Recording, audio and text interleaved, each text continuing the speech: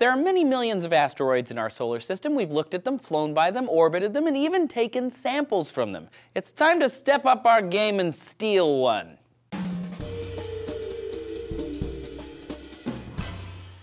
Hey there, space cowboys. Trace here for D-News, and NASA reckons it's about time to get Earthers an asteroid of our very own. For study, of course. Yeehaw. Asteroids are massive hulks of rock and metals floating around in the solar system. They're leftovers from the formation of planets and moons, with the major concentrations appearing in the aptly named main asteroid belt between Mars and Jupiter. The Kuiper belt beyond Neptune also contains millions of objects, but it's so far away that it's not important for an asteroid retrieval mission, which is what we're talking about today.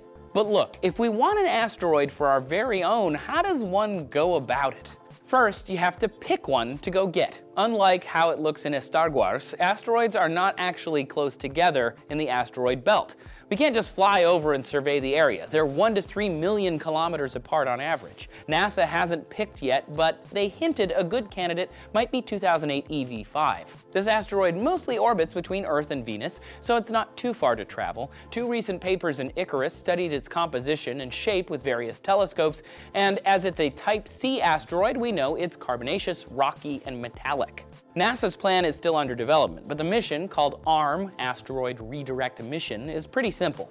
A robot would fly up to 2008 EV5 and land on the asteroid, analyze the surface, and, in the greatest space heist in NASA history, grab a multi-ton boulder, kind of like that crappy crane game at the arcade, and skedaddle. Once back in orbit around EV5 with the boulder on lock, the ARM robot will test a gravity tractor theory. Basically, because gravity exists everywhere, the mass of the robot plus boulder would attract 2008 EV5 and slowly bend its orbit. Keep that in mind because we're going to come back to it. After a few tests, the robot will hightail it back to drop off the boulder in the moon's orbit for study. Once it's there, we can use the new SLS and Orion spacecraft to practice landing on it, taking off, and eventually could send people to spacewalk on it, all in preparation and practice for future Mars missions. Sidebar, ARM is also going to use a new solar electric propulsion system. It uses solar panels to gather energy, then shoots ions out a nozzle, which slowly accelerates it.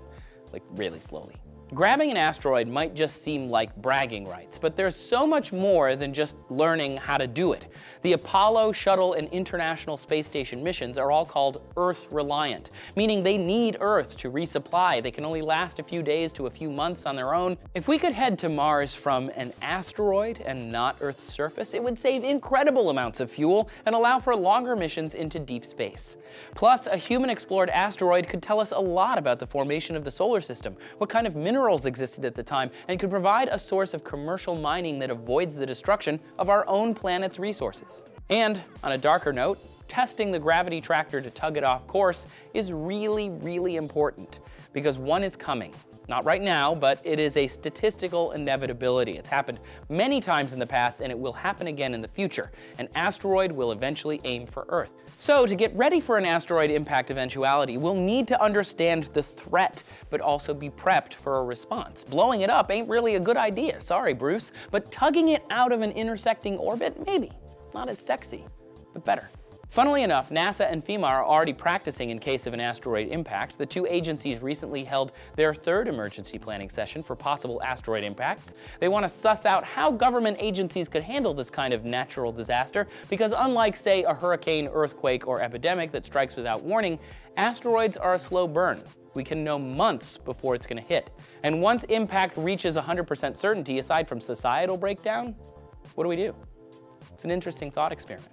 Guys, if you love space, and you probably do because you're watching this, check out Seeker VR. We sent a weather balloon to the edge of Earth. It's in VR, it's super cool. And if you're wondering why we don't just use tractor beams to move asteroids around, it's because we've only invented a couple. A tractor beam applies attraction force, or repulsion force, using only light energy. Pushing is easy to envision, sort of like a fire hose, but instead of water, it's spraying photons. Let us know down in the comments if you have any ideas of what you would do if you found out an asteroid was coming and you only had 6 months, and make sure you subscribe for more D-News.